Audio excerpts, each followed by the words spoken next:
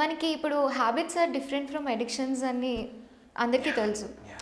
అంటే అసలు main criteria ఏంటి? అసలు హ్యాబిట్స్, అడిక్షన్స్ అసలు ఎట్లా? Yeah. Sure, and see, that's what I'm saying.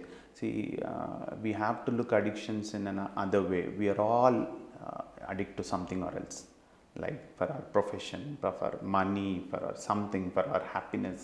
ఏదో ఒక దానికి we are addicted on a day-to-day basis. If you see, we are addicted to our phones. We are addicted to online, social media. So we are all addicted to something or else. Yeah. So habits anedi, it's like easy, like we from the birth till now we learn something and we make it a habit. If we like it, we do it repeatedly. That's called habit, right? For example, we wake up, brush our teeth, eat food, dress up, go.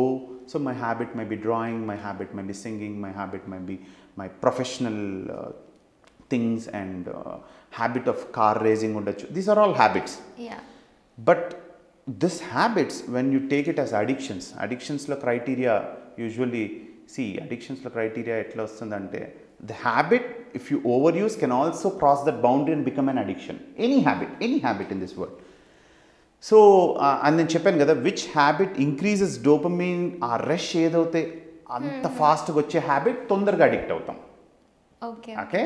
Yeah. So for example, if you see porn నార్మల్గా చూసుండొచ్చు on a day-to-day basis, but becoming a habit, and from habit to addiction is different. So it becomes very fast because porn కూడా చాలా amount of dopamine రష్ని మన బ్రెయిన్లో ఇస్తుంది. So if you see addictions criteria, especially first thing, మనం as time goes on ఎక్కువ time దానిపైన spend చేస్తాం.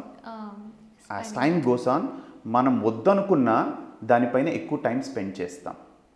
At the same time దానికి ఒక అర్జ్ అండ్ క్రేవింగ్ క్రియేట్ అవుతుంది. అంటే మన డే టు డే బేసిస్లో ఒకవేళ అది అడిక్షన్ అంటే మనకు సమ్ క్రేవ్, అది నేను చేయాలి. అంటే షాపింగ్ మైట్ బి హ్యాబిట్, కానీ if you take it shopping addiction, when you wake up, the immediate thing, I'll open Amazon and I'll shop something that there's an urge to shop.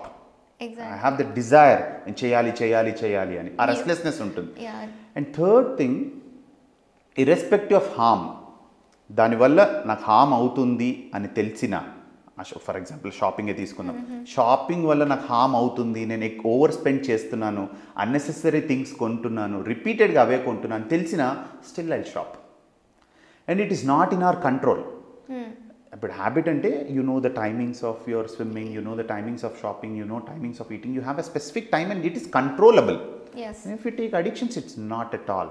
It is ante slowly, it starts and you lose the control. And the next criteria for addictions is salience. Salience entante, this becomes the entire world. Salient అంటే ఏంటి? It's important అని కదా. The salient points అంటే important point. Now if you take a habit are a substance as an addiction, this becomes your salient point through out your life. అంటే మీ life అంతా, ఇప్పుడు shopping or alcohol, me life, me ideas, me thoughts, ఇవన్నీ కూడా దాని చుట్టే తిరుగుతుంటాయి. So it becomes the salient point లాగా. And it causes some dysfunction to you. It has social dysfunction and also occupational dysfunction. అంటే నా జాబ్లో ప్రాబ్లమ్స్ వస్తుంటాయి, family రిలేషన్స్లో problems వస్తుంటాయి, నాకు కూడా ప్రాబ్లమ్స్ వస్తుంటాయి, నాకు తెలుసు, I am having the disturbs, but still I love to do that. That's is how you can differentiate habit and addiction. So addictions, like I said, increase in use gradually. అది లేకపోతే నాకు discomfort ఉంటుంది, and I have the crave and urge to do that, and I'll make it as a salience, my most important thing in my life. Irrespective of harm, I'll be using it, and it is not in my control, and it is causing me harm, distress, and also causing me social dysfunction, causing me occupational dysfunction. Still, I believe that is my best, and I'll do it.